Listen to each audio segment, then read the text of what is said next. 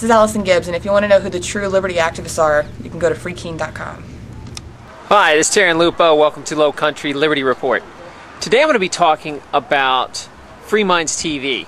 And as a lot of independent liberty media is popping up, they're one of the only ones that have had a long track record of a TV show. Now, this TV show is, if I had to describe it, it's an excellent gateway for people that are brand new to liberty or starting to come over. Say you were like one of those conservative slash libertarian, I hate that, but conservative slash libertarian or Democrat slash libertarian or libertarian slash anarcho-capitalist.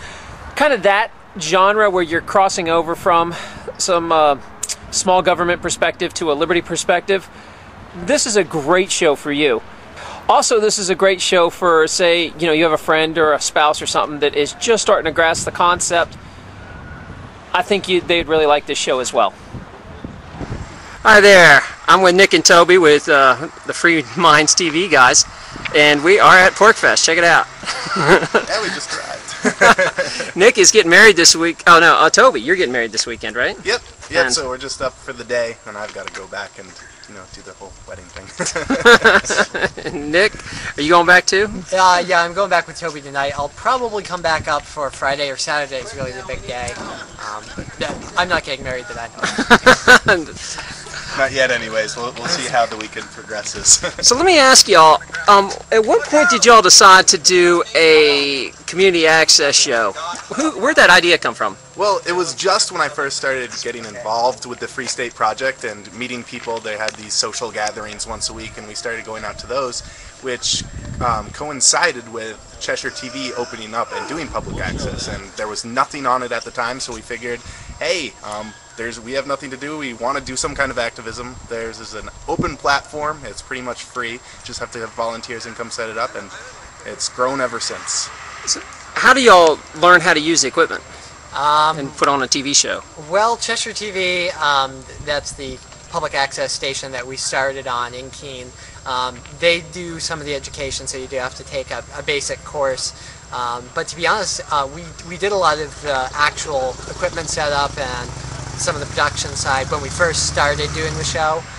Probably more so when Toby started, because I came on later in the show. But now we actually have a crew that does most of that for us, and at this point we're pretty much just on-camera talent. Although sometimes when we're short-crewed, we'll still end up setting up equipment ourselves.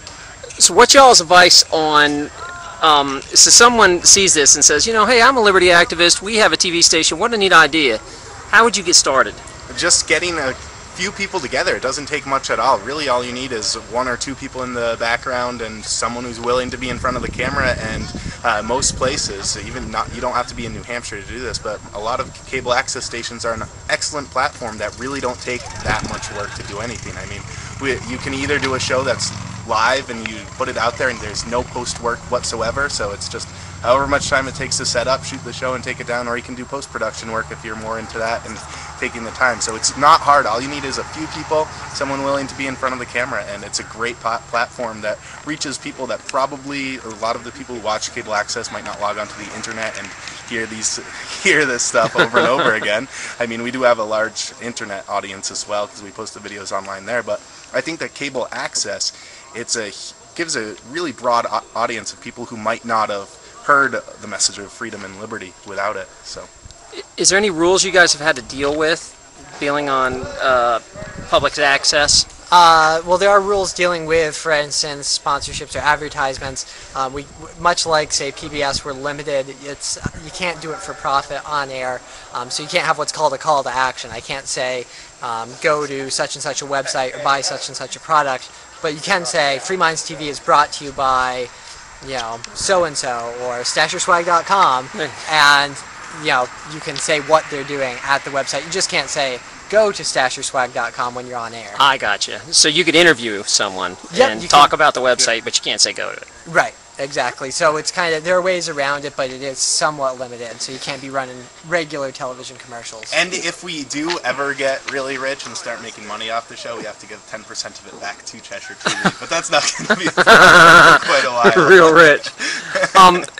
Is that kind of a normal community standard if someone wants to get on TV, that they will put anything on that should be a citizen makes? Yeah, pretty much. I mean, there's rules that if you're making pornographic content or stuff has to be on between certain hours, but other than that, there's really whatever you make, you can put it on public access. Yeah, I mean, my understanding, and thankfully the program director, Lee Perkins over at Cheshire TV, has been really good about following the rules of public access, and he's a big proponent of the First Amendment, so he's not inclined to censor anyone anyway. But my understanding is that public access stations are prohibited by law from engaging in any kind of censorship for content. So, because like most city, you know, in Savannah, ours is very, very liberal-oriented TV, where it's just mainly the city council sitting around arguing. right. I wouldn't know how well a Liberty show would be received in something like that, but they have to put it on, pretty much. Oh yeah, we definitely get a good deal of hate mail from a lot of the people who are listening, because like you said, there are all those city council meetings going on, and people who really love the government stuff, and so when we come on right after them, and people have been watching all this pro-government stuff, and then they see us, they do get a little bit ticked off, but that's why we do it. That's excellent. Yeah, and it does balance it out. I'm not going to stereotype, but I think to a large extent, the subset of people who are in the community of making public access television, they're in favor of the government running television stations and things like that. So it does tend to skew to one side of the political spectrum. Right, I didn't mean necessarily liberal, I should say pro-state. Yeah, and That's probably a better term. Yeah, it's true. I mean, there are some conservative shows on there that I would call statist too. Statist. That was my bad.